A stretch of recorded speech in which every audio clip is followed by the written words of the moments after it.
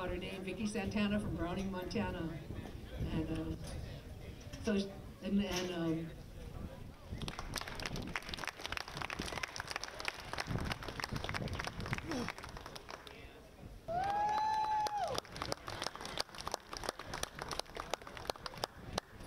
the civil rights movement was all about the rights of minorities that were being ignored.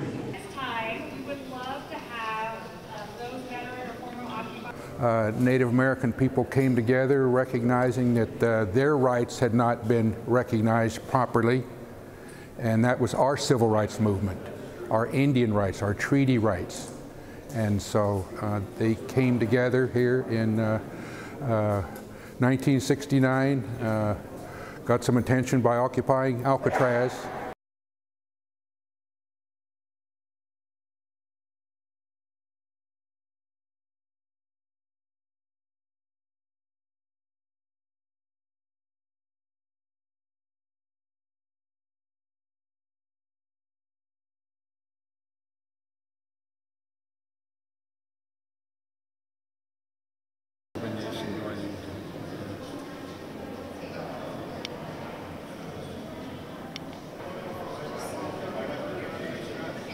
I would like people to know and feel that this was one of the beginning fires of modern day resistance.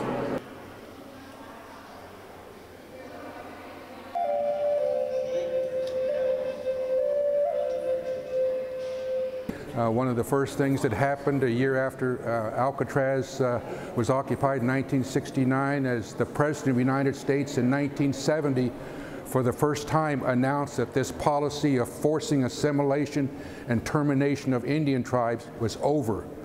And the new policy was Indian self-determination, recognition of the treaties, and our right to exist as Indian nations. Well, what I think about Alcatraz is that it is a springboard into things that you do with your life.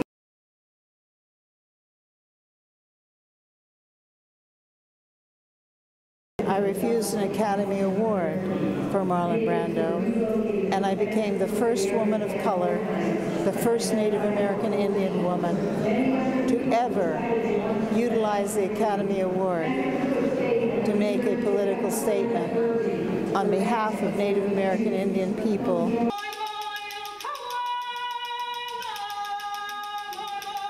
We are all indigenous natives.